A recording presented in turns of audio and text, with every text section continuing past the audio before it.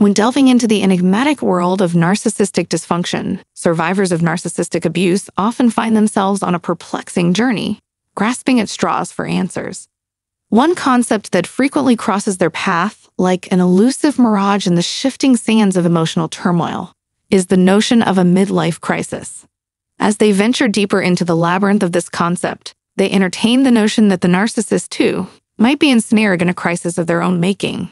It's a complex conundrum, one that they speculate could stem from the narcissist's struggle to find meaning and purpose as they stand at the crossroads of life, perhaps as their children mature, or they approach that pivotal mid-40s threshold.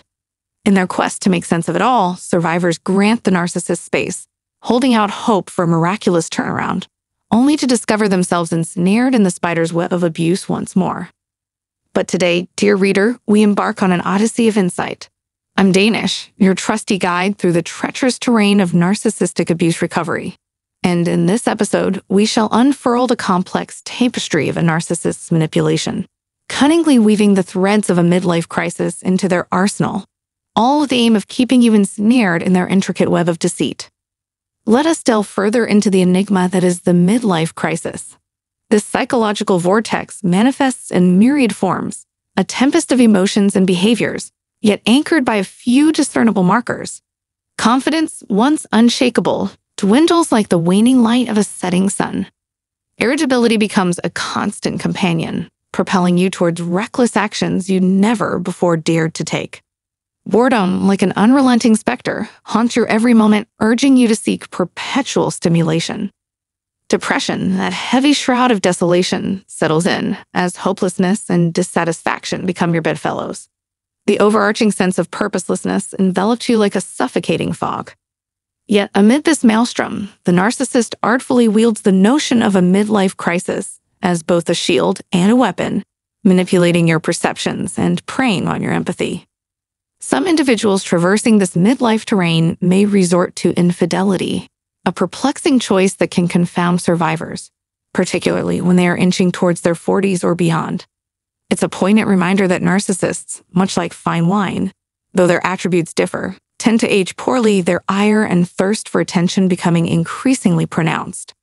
They cast aside the veneer of civility they once maintained, embracing a miserable transparency that may resemble a midlife crisis, but is, in reality, a wholly different beast. Consider, for instance, a middle-aged narcissist, their once hidden infidelities now brazenly on display. They care not for the consequences of their actions, heedless of how it slices through your soul like a surgeon's scalpel. They metamorphose into emotional icebergs, their prior morsels of attention now a distant memory, buried beneath layers of emotional frost. And in this chilling transformation, you may find yourself entangled in a web of self-doubt, questioning your worth and the tenuous thread of your relationship. Have you ever tried to save a relationship, celebrating your partner's milestones, planned holidays, and even including your children or grandchildren? Despite your heroic attempts, it feels like your acts are pebbles tossed into an abyss and consumed by apathy. You wonder, what is happening? You consider depression, bipolar disorder, or other obscure illnesses, but none fit. Narcissism haunts your existence. You realize in the deepest regions of your mind. Have you explored this self-doubt and despair labyrinth? If so, please share your experiences to help others avoid wasted time and sorrow. Through the human psyche's maze, join us in the search for understanding and healing. Differentiating a midlife crisis from narcissism is like traversing a maze of emotions and behaviors. Due to changing responsibilities, the midlife crisis may occur in your 30s, 40s, or 50s. Your children are grown and on their own, retirement looms, and you wonder what's next. This defines a midlife crisis, yet it contradicts the ever-changing narcissistic narrative. Narcissists are always in crisis, and as time passes, it worsens. The cause is their dependence on narcissistic sources, including people, institutions, and roles that affirm their ego. However, these sources fade over time, leaving the narcissist in identity crisis. Friends, family, and partners who once bolstered their self-worth may withdraw, and the career that fueled their self-identification could crumble. Even their offspring, who may have once been pawns in their grand game, now see through their manipulations, shunning any form of contact. This dearth of narcissistic supply culminates in what can only be described as a narcissistic collapse. Yet this collapse is not always as apparent as one might expect. Instead of a complete breakdown, the narcissist often resorts to an unsettling adaptation. They become their own source of narcissistic supply. In a bid to compensate for the diminishing external sources, they unleash their narcissism in its most unbridled form. Every ounce of anger, dearth of compassion, absence of respect, and the profound scarcity of empathy rise to the surface, manifesting in shocking and abhorrent behavior. What can further confound observers is the semblance of depression. Narcissists may plunge into the depths of despair, isolating themselves, shunning conversation, and losing all interest in sustenance. In extreme cases, they may become catatonic, a startling transformation that leaves you grappling with the question of what went wrong. However, it's paramount to recognize that this plunge into depression represents the emergence of their long-suppressed emotions. Narcissists, for all their grandiosity, cannot indefinitely evade their own emotional reality. When these repressed feelings finally erupt, it engenders a catastrophic and irrevocable collapse. It is not a midlife crisis. It is the crisis they've harbored from the outset, concealed beneath layers of ego and facade. Their sense of purposelessness, a familiar marker of a midlife crisis, offers another layer of complexity. Yet it is crucial to fathom that a narcissist inherently lacks a genuine life purpose, apart from the relentless targeting of others. When this predation can no longer be sustained, as elucidated earlier, they grapple with profound purposelessness.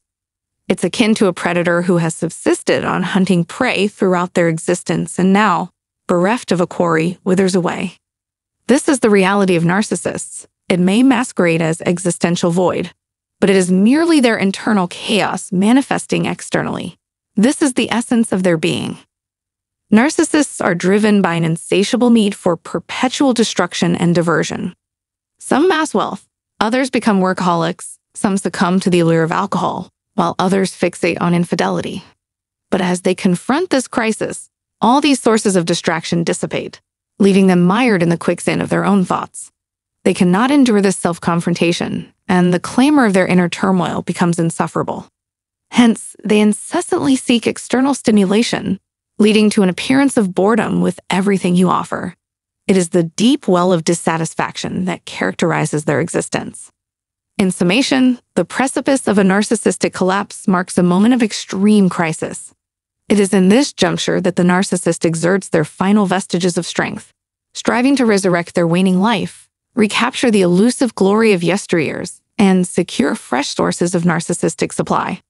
Some may temporarily succeed in this endeavor, yet the inexorable march of time ensures that every narcissist ultimately confronts a collapse, one way or another.